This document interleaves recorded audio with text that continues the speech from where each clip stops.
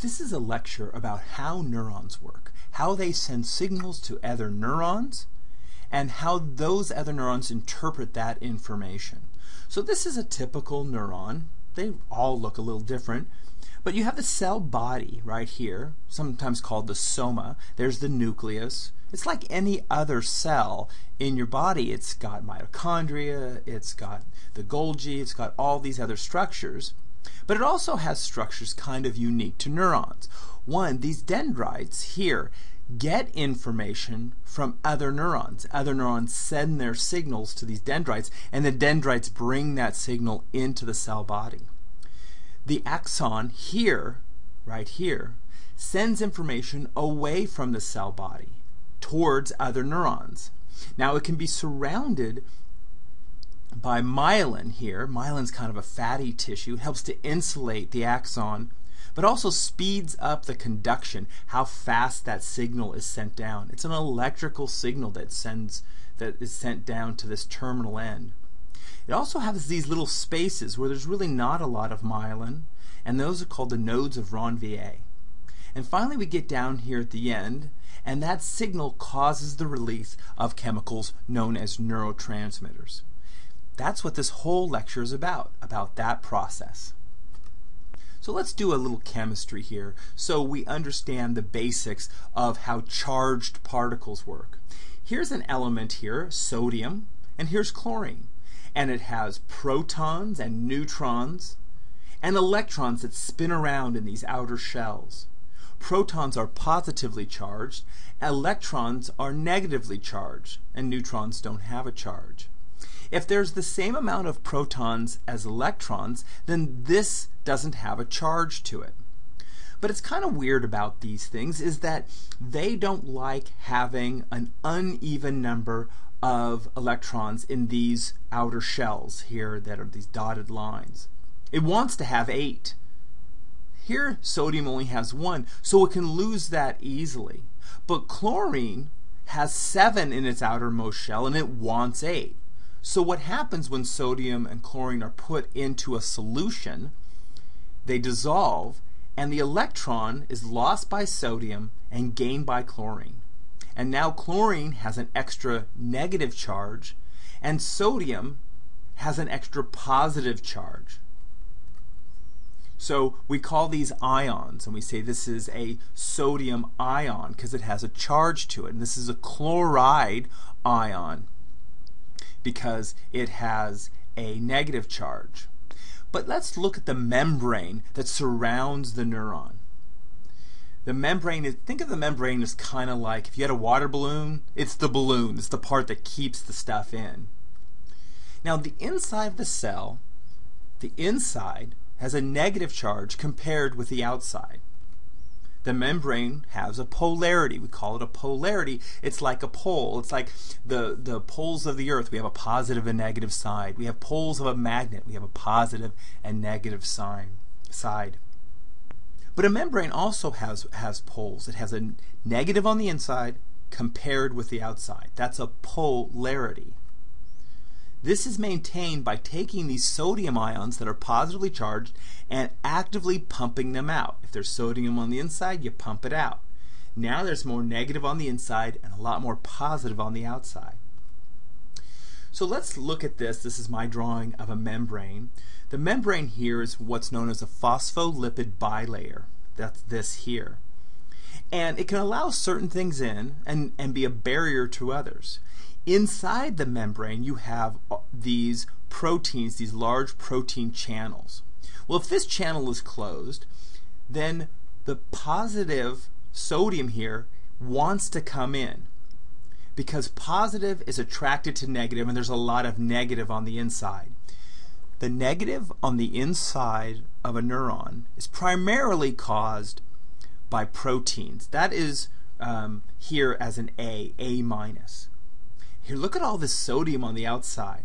The sodium wants to come in for a number of reasons. One, it's drawn in, it's pulled in to the negative, like a positive and negative side of a magnet.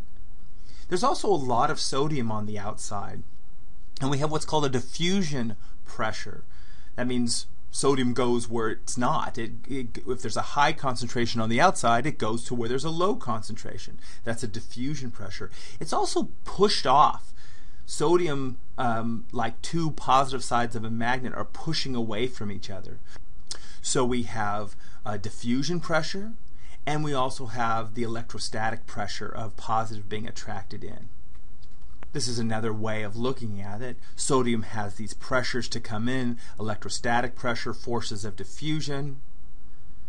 And the other common elements are chloride, and potassium. And there's a little bit more chloride on the outside than the inside.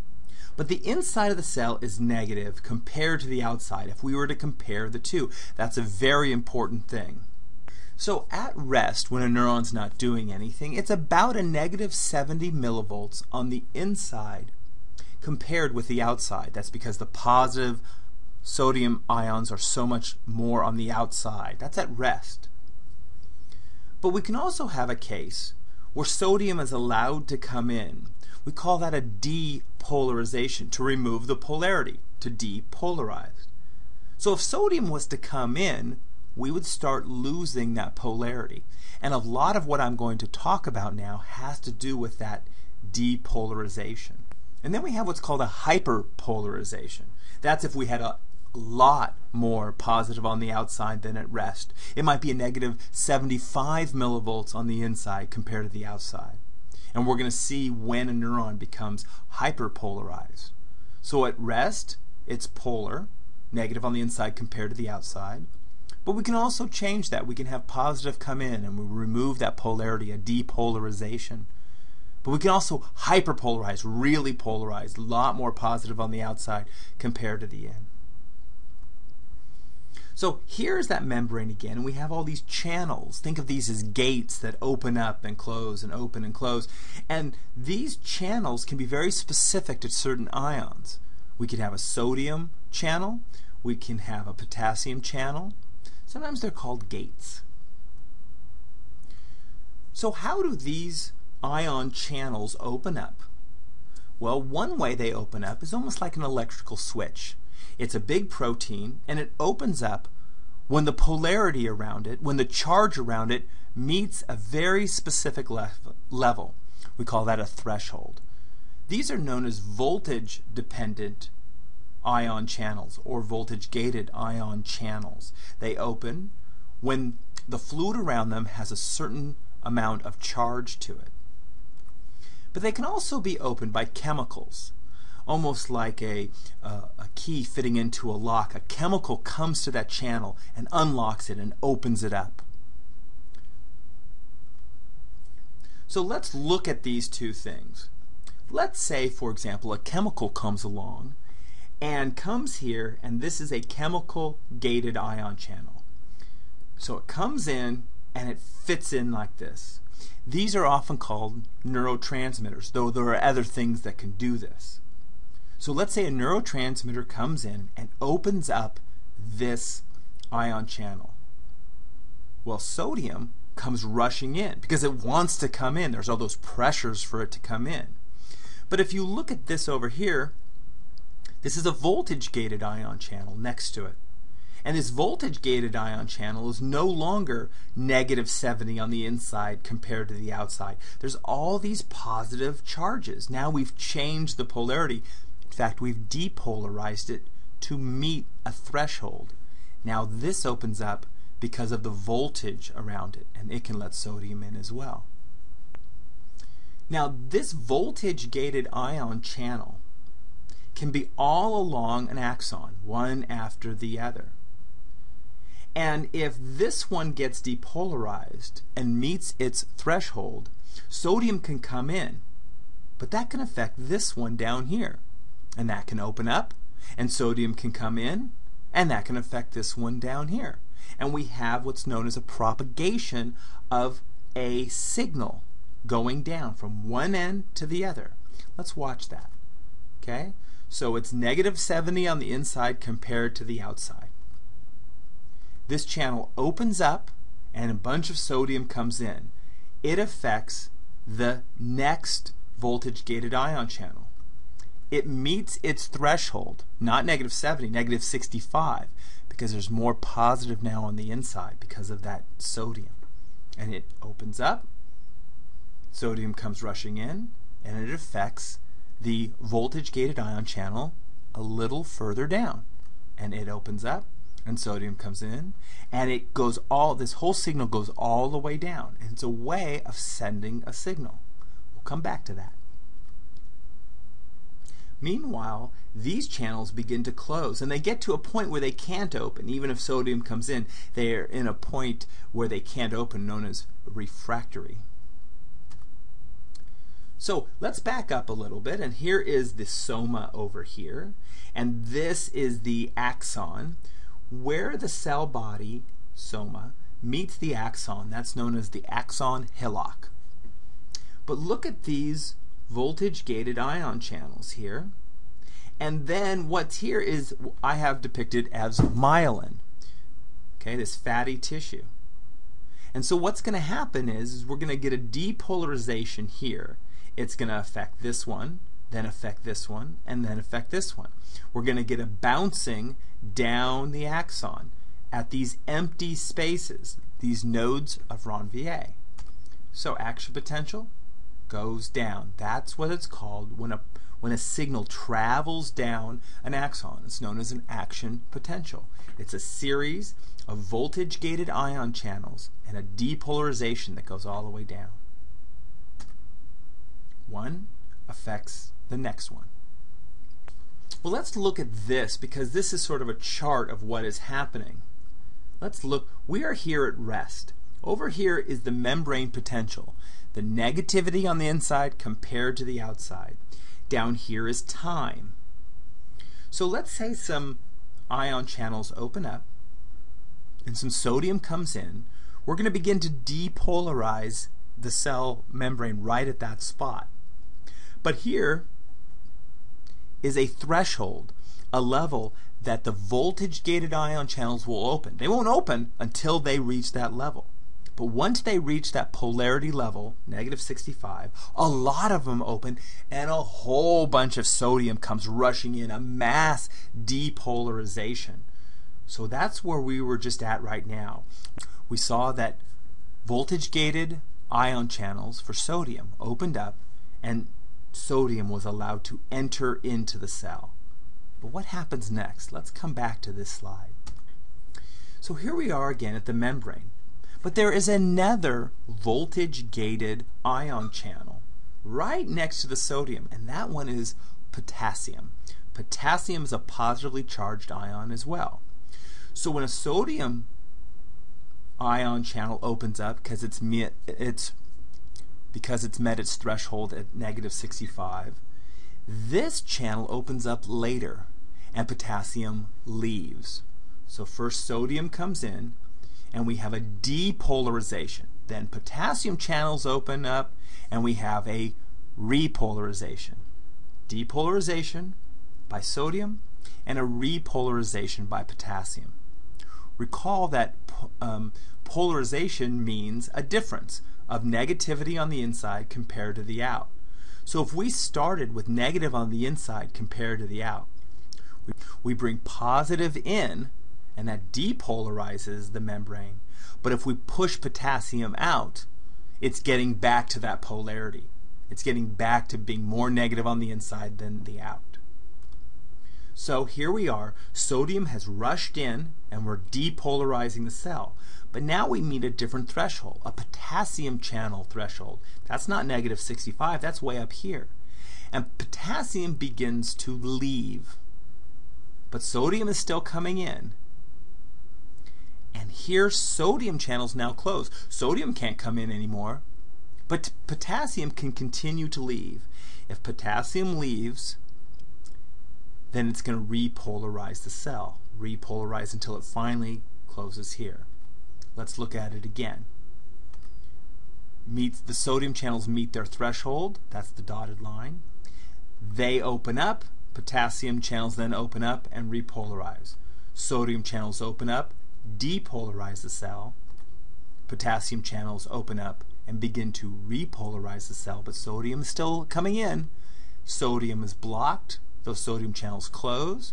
Positive ions can't come in anymore, but positive ions in the form of potassium can still leave, and it becomes more negative, potassium leaving, more negative, potassium stays open, potassium channels still leave, and finally they close. But if you notice here, we get to a point where it's way more negative on the inside than the outside, even more so than at rest, a hyperpolarization. And right now, this area can't go through the cycle again because it's hyperpolarized. So let's look at this again. Here is that axon, and here's the axon hillock, and here is the beginning of the cell body, and we're going to get a depolarization followed by a repolarization. This depolarization is going to affect it here and here and here, and the repolarization is going to follow. Depolarization, repolarization, and that travels down the axon. The whole purpose of a neuron is to send a signal from one part of your brain to another, from one part of your spinal cord to another. We have to get that signal, and the signal is, in this case, caused by sodium and potassium. It's an electrical signal. So there's our cell body again, and you can see that action potential bounce down to the end. That's the action potential, the depolarization and repolarization. And now we have a signal. Now that signal can speed up, in other words, number of signals per second. What it can't do is it can't change its speed, it can't stop, and it can't slow down. All it is the number of action potentials per second. That's the signal frequency. That's the signal information. So, in other words, the number of signals per second can increase. So, the depolarization is caused by sodium channels opening up, and the repolarization is caused by potassium channels opening up and leaving. Sodium in, potassium out. But now we have a lot of sodium on the inside and a lot of potassium on the outside, and we don't want that. We want the sodium out and we want the potassium in so that we can do these signals again. And in order to get that back, we have a pump, a protein in the phospholipid bilayer. It's known as a sodium-potassium pump. But it needs energy because we're really pushing things back against the gradient. Remember, it's still really positive out here, and we're going to try to take these sodium ions and push them out against the gradient and against the electrostatic pressure. So we need energy to do that. And this sodium-potassium pump uses energy in the form of ATP. When ATP is converted to ADP, this pump gets a phosphorus group. We convert ADP with 2 P's to ATP with 3 P's. We do that in the cell when we break up sugars. In cellular respiration, in the mitochondria, we make all this ATP. So let's watch this. 3 sodiums attached to the sodium-potassium pump. Then we add some energy. Sodium is expelled, and potassium comes in, and potassium is brought back in. 3 sodiums out for every 2 potassiums in. And we had to use energy to do that. This is one of the reasons you need food. You need sugar in your brain because you need to have this pump constantly going, and that needs energy. Let's watch it one more time. Sodium attaches, then the phosphorus group helps to run the sodium-potassium engine. Sodium goes out, potassium comes in, and the potassium comes in, and the phosphorus group is then taken off. In order to get that phosphorus group back on here, we need to metabolize sugars and things like that. Here's another view of it, just another animation. And how many potassiums come in? 2 potassiums come in. Sodium-potassium pump. So what happens when that signal gets all the way down to the end? the action potential bounces all the way down to the end, it ultimately causes the release of neurotransmitters. The more action potentials per second, the more neurotransmitters are released. And it's done so at the terminal end of the axon. Between the axon and the other cell, we have a place called a space called a synapse. We're going to look at that synapse with some detail now. So here's my drawing of a synapse. Here's the other cell. Maybe it is a dendrite over here. This we might call a dendritic spine. And here are some chemical gated ion channels. And this is all kind of exaggerated a bit. Here's the myelin. And there's a new ion we need to talk about. That ion is calcium. Calcium is positively charged. In fact, it has 2 positive charges. There are voltage-gated calcium channels here at the terminal end, and they open when the action potential comes down. Here are vesicles. Vesicles are holders of neurotransmitters. You package these neurotransmitters in balloons. You can make them in the cell body and transport them down. You can repackage them, but they're held by these balloons. We want those neurotransmitters to be released into the synapse or the synaptic cleft. So the action potential comes down, opens up calcium channels, and calcium helps the vesicles to fuse, and ultimately they fuse with that cell membrane, they dissolve, and they release their neurotransmitters, and the neurotransmitters float over to the postsynaptic cell. Do it one more time. Action potential comes down, opens calcium channels, voltage-gated calcium channels. Calcium comes in and helps vesicles to fuse, and we get a release of neurotransmitters. This is called exocytosis, outside the cell. Neurotransmitters go across, and they fit like keys in a lock into these receptors. The more action potentials, the more calcium, the more neurotransmitters. We call this the presynaptic cell. We call this the postsynaptic cell. So let's take a look at this. We're going to see here we have myelin. This is the axon, this is the myelin, and the action potential is going to bounce down all the way down and ultimately cause the release of neurotransmitters. Kind of reminds me of that Black Eyed Peas song. Gotta get that boom boom boom, that boom boom boom, that boom boom boom.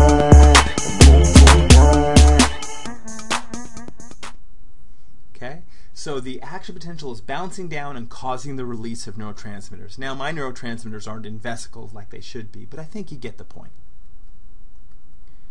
So let's talk about those neurotransmitters. These are just chemicals. They're actually very small chemicals in many ways.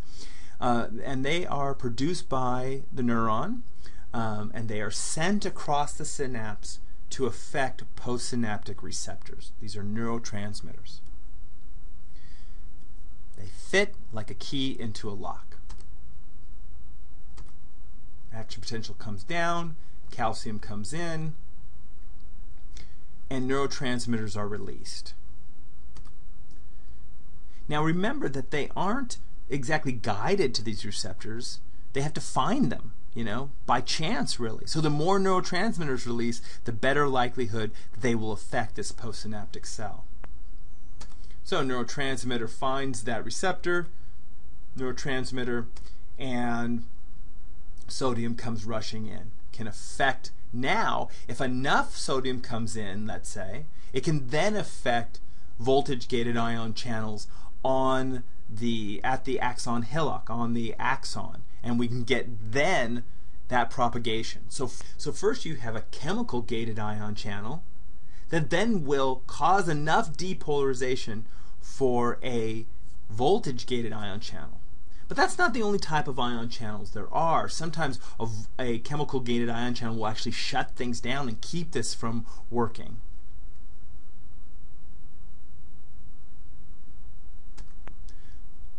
So one thing you should know is that the action potential comes down and calcium comes in. The more calcium, the more neurotransmitters are released. But some of those neurotransmitters are floating around and they can get taken up and denatured by certain enzymes. But a lot of them are just pulled back in through a transport. This is known as reuptake, and it's very important when we end up talking about certain types of drugs. A lot of antidepressants are reuptake inhibitors. They stop this process. So neurotransmitters go across here, some float around and are broken up by enzymes, and some are sucked back in the transport and repackaged. Now this is a very complex system. My drawings don't do near the justification for this kind of complexity. Look at all these connections. You know, a neuron can be affected by thousands of other neurons, and that neuron itself can branch out its axons and affect thousands of other neurons. It gets very complex. You know, we have about 85 billion neurons in our brain, and they're connecting with thousands of other neurons, and that's what gives us the complexity of the brain. Not only are they connected to thousands of other neurons, each neuron, but they're sending signals at different rates. That's the key. It's the rate of action potential. Now, there's lots of different types of neurotransmitters, and we'll get into them in other classes, but let's just break them down into some groups. Sometimes a neurotransmitter can go across the synaptic cleft and cause that postsynaptic neuron to send more signals. We oftentimes call it firing. We cause that postsynaptic neuron fires more. The action potentials happen more often.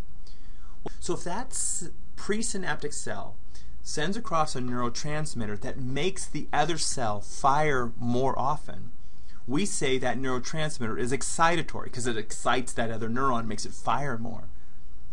Glutamate is the most common excitatory neurotransmitter in the brain.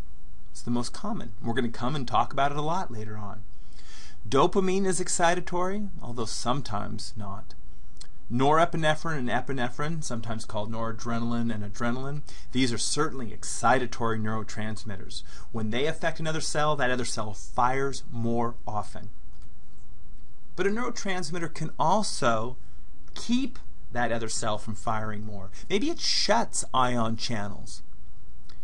Maybe it opens up other channels that hyperpolarize the cell. Whatever it does, it's making that other neuron fire fewer times per second. Decreases the likelihood of sending an action potential, reduces the number. GABA is the most common inhibitory neurotransmitter, but serotonin is as well, 5-hydroxytryptamine. That's right here, 5-hydroxytryptamine is also serotonin. You've probably heard about serotonin before. So dopamine can be inhibitory, substance P can be inhibitory. These are all neurotransmitters that can be inhibitory. So let's look at a few of them. And a few things that you need to start learning and getting comfortable with is here are the different neurotransmitters. Acetylcholine is probably the most common in the body. Acetylcholine can be both excitatory and inhibitory, depending on where it's at. We also have different names for the receptors. So acetylcholine has two types of receptors, nicotinic and muscarinic. Those are the types of receptors. Norepinephrine, you can see here, is only excitatory, and we tend to use these letters, alpha and beta. But you can have alpha 1, alpha 2, beta 1, that kind of thing. Dopamine is both excitatory and inhibitory. And there's a lot of different types of receptors as well. And we usually just give those numbers, D1, D2, D3. I think there's up to D36 now. But this is really important when we start talking about drugs that help reduce symptoms of schizophrenia, for example. Antipsychotics affect these receptors differently. Glutamate is only excitatory, and its receptors are NMDA and AMPA, and we will get into those with great depth when we talk about the hippocampus and learning, NMDA and AMPA. Serotonin, also known as 5-hydroxytryptamine, can be both excitatory and inhibitory. And we can see we call these 5-HT1. Sometimes there's 5-HTA1. GABA is only inhibitory, slows the brain down, slows the neuron firing down. And finally, the opioids. These are our own endogenous painkillers, our own endogenous opioids. Some drugs like OxyContin and morphines, they mimic these drugs, and we give them these kinds of letters. And we're going to talk a lot about some drugs that are both given by a prescription or taken recreationally. And these drugs, a lot of them affect the synapse, affect what's happening at the synapse. Okay, so everything from cocaine, methamphetamine, certain types of poisons like black widow spider venom, but also drugs that are given to like people who have ADHD, like Ritalin. These are all affecting the synapse activity. Antipsychotics, antidepressants, anxiolytics, all these types of drugs are affecting the synapse. By the way, an anxiolytic is something that reduces anxiety. Now, these drugs can have one of two effects on how well that neurotransmitter is doing, how well it's doing its job. Its job is to go to the postsynaptic cell and do something. Well, an antagonist is a drug that keeps that neurotransmitter from doing its job. It might break that neurotransmitter apart. It might keep that neurotransmitter from getting into a vesicle. It might block a neurotransmitter receptor, goes over to the receptor and acts as a block. These are all things that reduces the neurotransmitter's action. It doesn't mean it's a good thing or a bad thing. It just means it inhibits that neurotransmitter from fulfilling its job of going to the postsynaptic cell and doing whatever it's going to do. An agonist, on the other hand, helps in some way, helps that neurotransmitter. Maybe it's a precursor to that neurotransmitter and it makes more of it.